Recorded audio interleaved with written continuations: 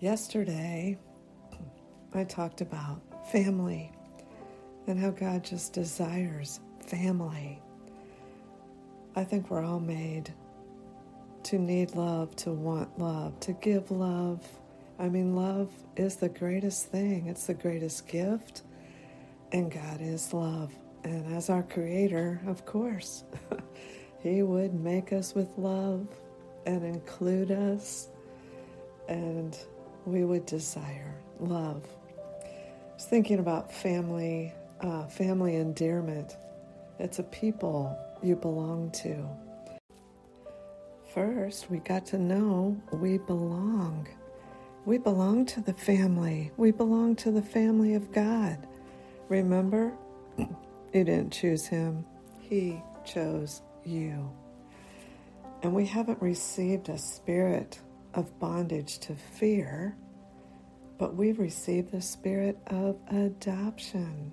So we can say, Abba, Father, we belong. And the Spirit itself, this is from Romans, I think chapter 8, I'll have to look that up in a minute, but the Spirit itself bears witness with our spirit that we are the children of God. And this blows me away, because if we're children, then we're heirs. And it says if we're heirs, then we're heirs of God and joint heirs with Christ. That blows me away. But we are so wrapped. We so belong. And that is His delight and His desire. He chose us. He wanted us. He formed us in our mother's womb. Listen to Psalms 139. Just know how loved. I should find it and just read parts of it. But Psalms 139, that He has searched and known me, and He knows my down sitting, my uprising. He understands my thoughts before I even think them. And He surrounds me, my path, and my lying down, and He's acquainted with all my ways. He's acquainted with our ways. He cares. It leaves me speechless. And I pray that you get it too. It says, where can I go from you? Where can I even run to?